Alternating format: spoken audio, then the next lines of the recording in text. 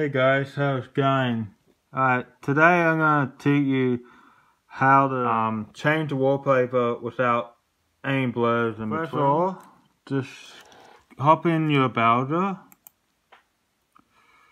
You go on Google for that. And you can type in anything. Just type in wallpaper and it will do the thing. First of all, like, for example, let's say wolf, for example. Wallpaper. Okay, click on that. Then what you do, you find an image that you like and just refresh the page.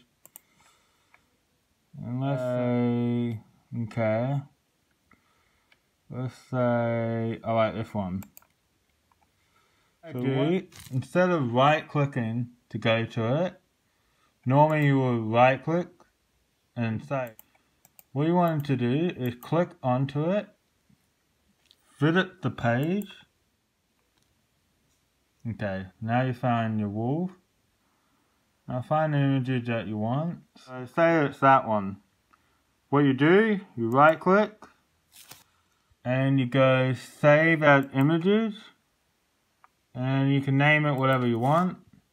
You can say wolf, and what that do, that just save the folder from your desktop sort of thing. Perfect. And get out of there and just go here and say that you got it saved.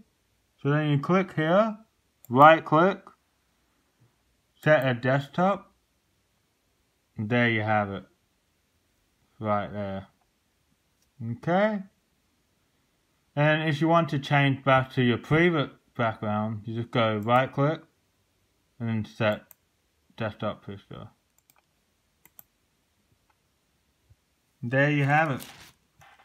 I hope this has helped you, and I hope it got what you needed. Don't forget to like and subscribe, and I'll see you in the next video.